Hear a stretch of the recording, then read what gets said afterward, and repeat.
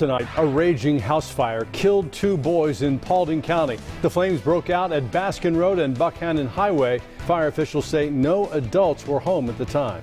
Thank you for joining us tonight. I'm Russ Spencer. I'm Courtney Bryant. New tonight, Fox 5's Christopher King talks with a neighbor and fire officials about the tragic fire.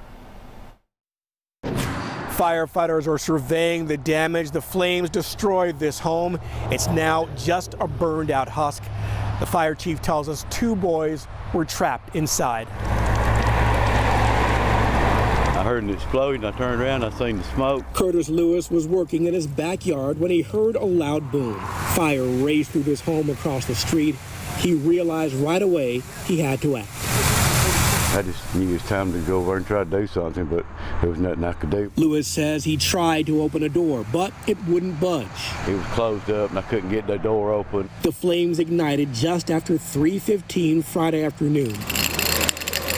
The Paulding County Fire Department says 2 boys were trapped inside. Our units went in rescue mode and they went through the back window on the split level and they located 2 victims upstairs. One boy was 17. He died at the scene. A 13-year-old was rushed to a local hospital. He was pronounced dead at Tannersville Records. Joey Pelfrey is the Paulding County Fire Chief. He says the deaths of 2 boys so young hurt. It rips you apart. It rips this whole community apart. Something like this happened. It hits Lewis especially hard. He says he lost a grandson in a fire.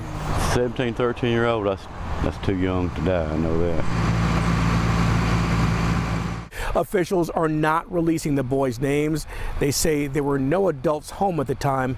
The cause of the fire is under investigation. In Paulding County, Christopher King, Fox 5 News. Christopher, thank you.